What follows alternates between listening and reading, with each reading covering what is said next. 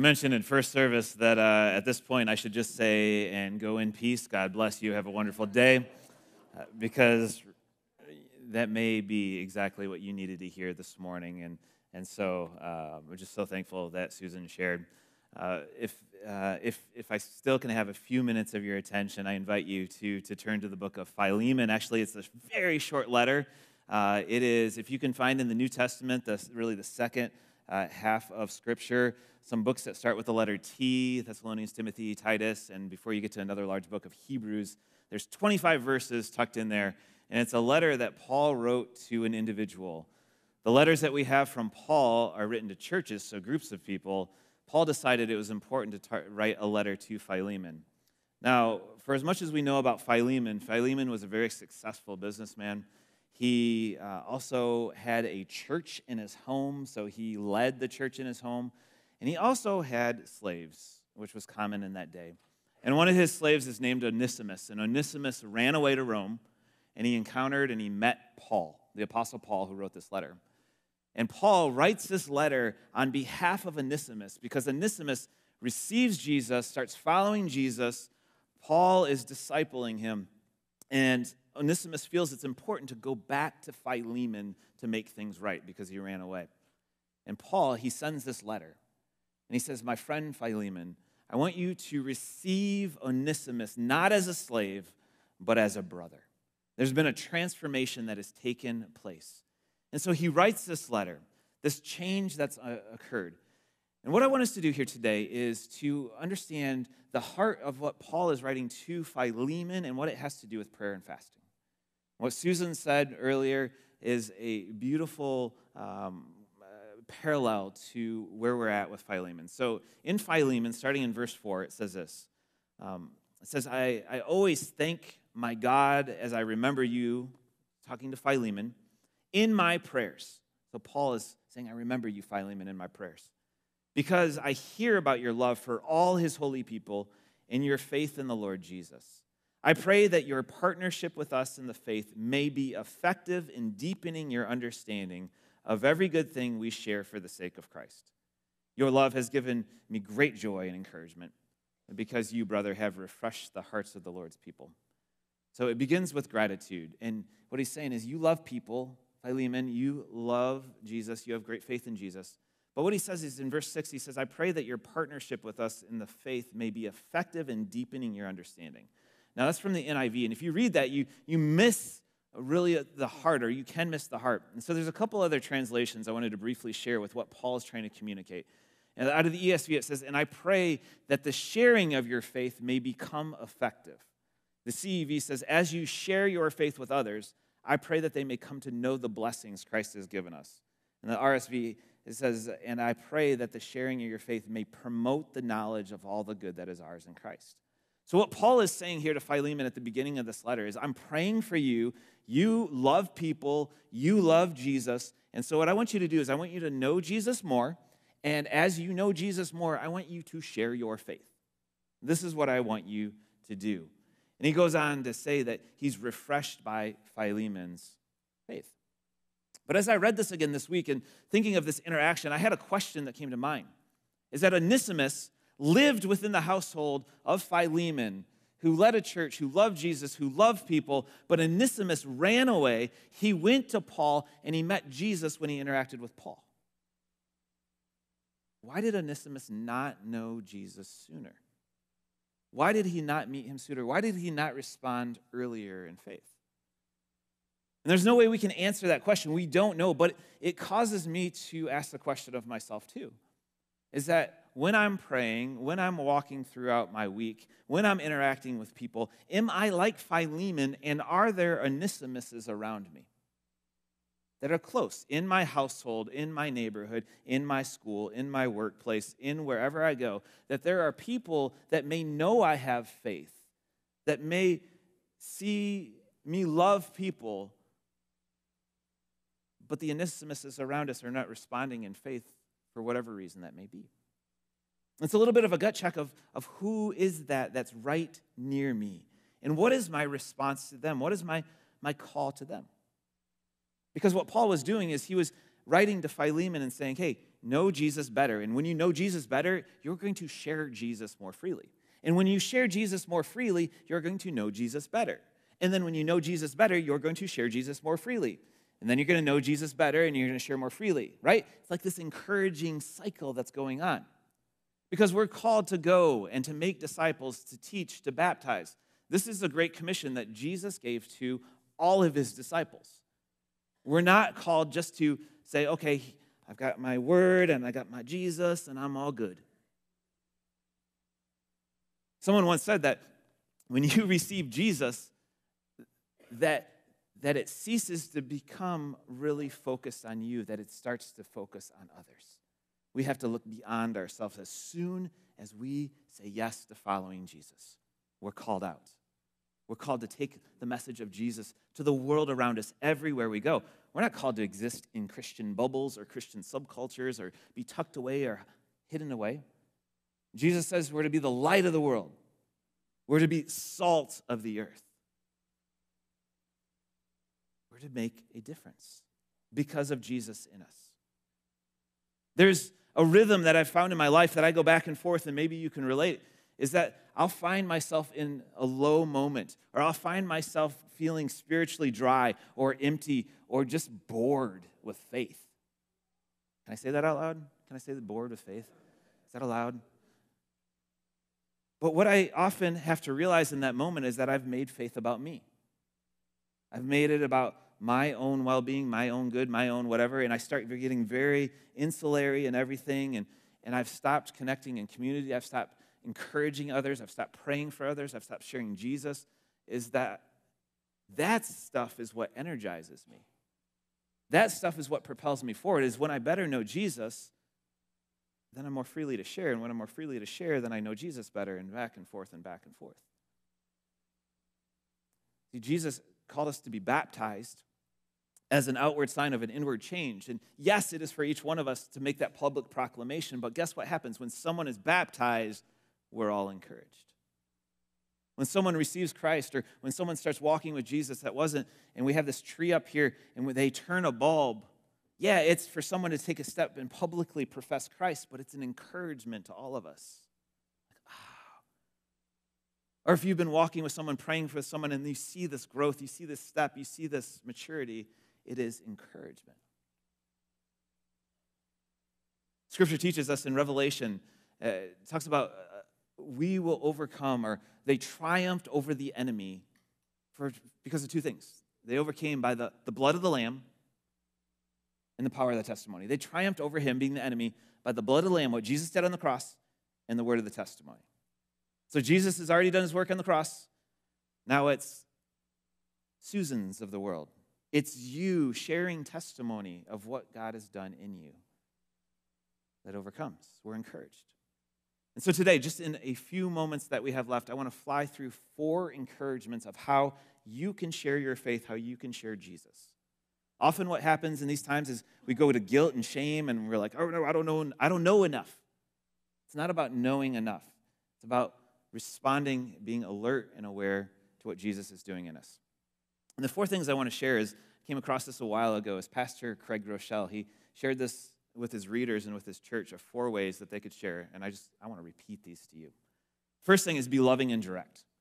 Now, often we can think of being direct because we've all been yelled at by someone, maybe with a sign or a megaphone or whatever, that we are sinners and we need to repent. But we can be loving and direct. Often what we want to do is just hide back and be like, well, they will see my kindness and they will know Jesus and they will walk with Jesus. Maybe. But words are very important. In Romans, it says this: how then can they call on the one they have not believed in? How can they believe in the one that they've not heard? How can they hear without someone preaching to them? So what Paul's saying here in Romans is like, you got to use words. Words are important. Words communicate. And so this can take a lot of different approaches. To be loving and direct, yeah, you can stand on the street corner and yell at people. Or you can sit across a table or in a car, and you can speak very lovingly and direct. One of the things that Peter said in Acts is he said, repent and be baptized, every one of you, in the name of Jesus Christ for the forgiveness of your sins. So when we're being loving and direct, it is not just be a better person. It is, we need to repent. There's a turn, there's a change, there's a confession. We're all sinners, and we've been saved by faith. It's by grace we've been saved. That Ephesians passage that Kris read. So words are necessary. So one way that you can share your faith is to be very loving and direct. Please don't yell at people. Please don't. Be loving and direct. The second way that you can share is to share your story. If you are a follower of Jesus, you have a story. In John 9, Jesus is walking with his disciples, and they come across a man who's born blind, and Jesus heals this man, and everyone in the town is trying to figure out how he was healed, and the Pharisees get involved, and the man who is blind, his parents get involved, and they go to the man, and they're like, how did this happen? And he says, one thing I know is I was blind, but now I see. Like he's like, I don't know how this happened, I don't know what was going on, but I was blind, and now I can see. What is it in your story that you were and you now are? Who were you before Jesus, and who are you now? I was this, and now I'm this. For me, fear has been at the root of my reality for much of my life. When I was a little kid, when I received Jesus for the first time, it was because I was afraid. There was a thunderstorm. That was the root. Throughout life, fear has just popped up its head so many different times in so many different ways. And so for me, it was like I was afraid, and still, when I am afraid, I go to Jesus. I trust in Jesus. He is my strength. He's my rock. He's my shelter. He's my stronghold. What about for you? Who were you, and what are you now? The man in John 9, I was blind, but now I see. So you can be loving and direct, and you can also share your story. The third thing is you can invite. You can invite. Now, you've all gone places that you would never step foot into unless you were invited. For some of you, you have zero interest in sports, but because someone invited you, you went, and you saw maybe a loved one compete or some sort of event. Or maybe you have zero interest in the arts and dance and theater and whatever it may be, but someone invited you and you went. Invitations are powerful. So what does it look like to invite someone to church or to an event? Now, there are thousands of people just in Marshall that did not go to church today. And it's not necessarily because they're against church. That's a very, very small percentage that studies show, or against Jesus or against Christians or whatever. It's tiny. The people that sat at home today just are indifferent. For most, it didn't even cross the mind. Just like you going to that sporting event or you to that production of whatever it is. Just wouldn't have gone unless you're invited. There's power in an invite, here to church or to an event. Yesterday there was a women's tea. There's a lot of women there, but there's still room for more. Prime timers have events. Are you inviting people? There's still green chairs scattered amongst here that are empty. Are we inviting people? You have some friends that get together or a small group, or you go get coffee. Are you inviting people to come along? In John 4, there's a woman that Jesus meets at the well. They have this great interaction. She leaves, goes back to her town, and she says, I met this person named Jesus. He told me all about my life. Come and see this man that I've met. She went back because she cared, because she was invested. She knew them, and she said, come and see Jesus. Invitations are powerful. And it does not have to be to a Sunday morning. There's all sorts of opportunities that you can invite. Come and see this person that's changed your life.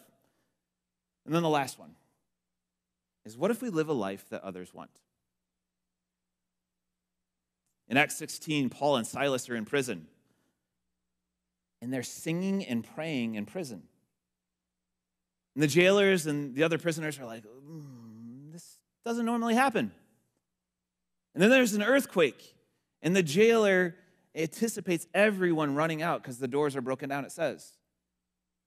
And the jailer's like, if anyone escapes, I'm going to be killed. So he goes to kill himself. And Paul and Silas are like, hold on, we're all here. We're all here. Wait. And the jailer responds by saying, what must I do to be saved?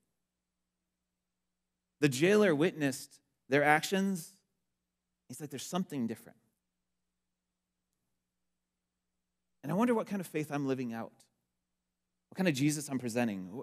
Do I walk with peace? Do I walk with joy? Do I walk with kindness? Do I walk with care? Do I walk with compassion? What am I living out?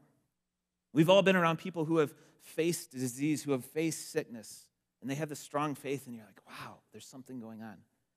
We've been around people who are encouragers in hard seasons of life, and you're like, how are you encouraging me right now? We've been around people who just have joy exude out of them. I'm like, I want that. Like the jailer said, what must I do to be saved? Now, I'm working on a theory that I want to share very briefly here. And you can push back on this theory. Is that I have a theory that your impact when it comes to sharing Jesus is greater than mine. Now, you may say, wait. You have a microphone. You're standing in front of us. Whomever is watching online, it gets repeated on social media. Oh, true. But here's what I'm working on here. Could we have that list back up? Being loving and direct. When I share Jesus, it's expected, right? I get paid to share Jesus. So when I do that, it's like, yeah, all right, yep, you did that. When you share Jesus, someone goes, huh. No matter, even if they reject you, which many, many times does not happen, when you're loving and direct, there's a different level of sincerity coming from you. It doesn't mean I'm insincere, but there's a different level of authenticity and sincerity that comes from you. When you share your story, when you share what Jesus has done, this is the way I was and this is the way I am, you're giving of yourself. Now, I'm doing the same thing when I'm sharing about fear, but again, it fits the narrative. You're the pastor. It fits your narrative you're trying to work within. When I invite someone to church, it can be kind of weird. Hey, come hear me speak for a half an hour. It's great. Yes, I'm still called to be loving and direct, still called to share my story, still called to invite. But when you invite, someone's like, oh, they care about me. They want me to be a part of whatever this important thing is in their life. And then we're all called to live this life that others want. That's just a theory I'm working on. And it does not excuse me, but I think it multiplies your impact, which can feel small. So many times it's like, I'm not equipped, I can't do this, I don't know what I'm doing. But your sphere of influence is huge. You love people and people love you that could care less about me. You have great opportunity to speak into so many people. And the numbers are amazing. Is the impact that each one of you have each and every week to multiply. I mean, yeah, there's a couple hundred people that gather here every Sunday morning. But it's thousands of people that we reach as a church because of you every day of the week.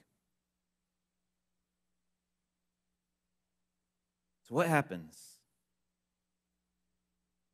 if I were to become aware and alert and attentive this week as I pray and I fast and I walk through about opportunities to be loving and direct, to share my story, to invite, to live a life that others want? And this is my encouragement and my challenge to you this week, is that as you pray, as you fast, that you would be even more attentive to those around you. For God so loved the world that he gave his one and only Son for everyone to know Jesus, that no one would perish. We don't have to stand up and preach. We don't have to yell. We get to invest life and life. And so I'm going to pray in just a moment. What I'm going to pray for is that God would reveal opportunities to us, and he would give us all sorts of opportunities. And guess what? God is faithful, and there are going to be opportunities like crazy as soon as you leave here. And we're all going to make decisions throughout the week, whether to engage in the conversations or the opportunities. Some we're just going to miss, and we're like, oh! Others we're going to ignore. Others we're going to engage in. But it's about becoming aware and attentive and sharing that love of Christ in whatever way is presented before us. So I invite you to pray with me. Jesus, we thank you that you know us, that you love us, that you care for us, that you did not intend for us just to be stagnant and stale and bored and repetitive in faith, but rather like the words that Paul wrote to Philemon. You want us to know you, and you want us to be active in sharing our faith. And so, Father, I pray for just a life like no other that comes alive, fed by your Holy Spirit as we walk this week. Yes, Jesus, drive us into your word, drive us into prayer, into fasting, but God, move us in mighty ways in all the places that we go. God, starting today, we pray for those opportunities, those conversations, those connections, Lord, that you have already ordained, you've set in motion, and God, I pray that, Lord, you would give us the words to say. We would trust you. We would lean into you. God, we thank you that you care for us. God, I pray for anyone here today who's not said yes to you. We're talking about multiplying into others, but the starting point is saying yes to you. And for anyone here, that today they can put their faith and their trust in you. You are a God who forgives all of our sin. By grace we're saved. And so if that's you here today, just within your heart and mind, you can pray this to God as Heavenly Father. Forgive me of my sins. Make me new. Believe Jesus died for me so I could live for you. And so today I trust you with my whole life. Fill me with your Spirit so that I can know you, serve you, and follow you. My life is not my own. Give it to you. Thank you for new life. In Jesus' name I pray. Amen.